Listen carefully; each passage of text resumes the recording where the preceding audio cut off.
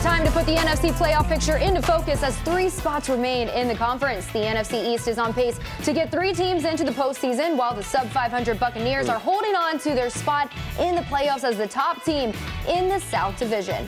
All right, 3 teams just sit outside the playoffs. We got the Seahawks, Lions, and Packers, all 7 and 8. But which out of these 3 do you think is the most dangerous? You'd like to think that the Seattle Seahawks could make some noise. Obviously, Geno Smith in the running for not only comeback player of the year, but also getting some votes for MVP. But when all the dust settles, you have to take a look in the Cheese State. Obviously, Aaron Rodgers and the Green Bay Packers. He's the X factor. Aaron Rodgers, even though he's only 2 games over 500 in the postseason, he's Aaron Rodgers, and I just have a whole lot more trust when it comes to Aaron than the other guys. And if you had to put a few wagers down against those other teams versus the Green Bay Packers, I think you'd feel a whole lot better if the Packers went out there and laid an egg as opposed to one of the other teams. And you said, I knew that was going to happen, and I still went in that direction. So I'm going Packers all day, Russ. Give me my guy, Man Campbell and the Detroit Tigers, Brooke Fletcher's Detroit Tigers, and here's why.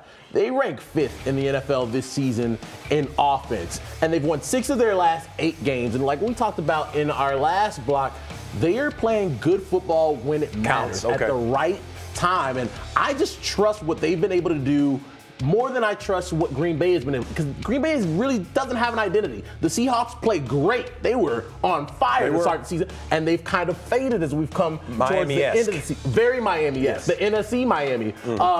But to me, I just like the cut of the Lions' jib right now. I mean, you know me, I'm all in with the Lions here. I've been defending them because there is something different about being the Lions this season. Being in Detroit for the last 3.5 years, everybody was saying, oh, it's just the same old Lions. I finally got it because it was tough to watch them play. But now it's Dan Campbell, what he's doing there. There is something different about this team. But I do have confidence in the Packers and Aaron Rodgers. It's hard to go up against a 2-time MVP like that. And that game in just a couple weeks, the Packers taking on the Lions, that is going to be a really exciting matchup and have a lot of implications there. Won't be an easy road for the Packers. Of the 3, they probably have the toughest of anybody rest of the way. And if they make it through the way, they'll show you that they are the most battle-tested. And when they do get in the postseason, they'll let you know why they deserve to be there. And I think you're leaning towards Detroit because of your affinity for coffee. Is that what it is? Dan Campbell drinking jugs of coffee by the day? That could be one reason why. Listen, how do you not like Dan Campbell and what he's doing there? And the players,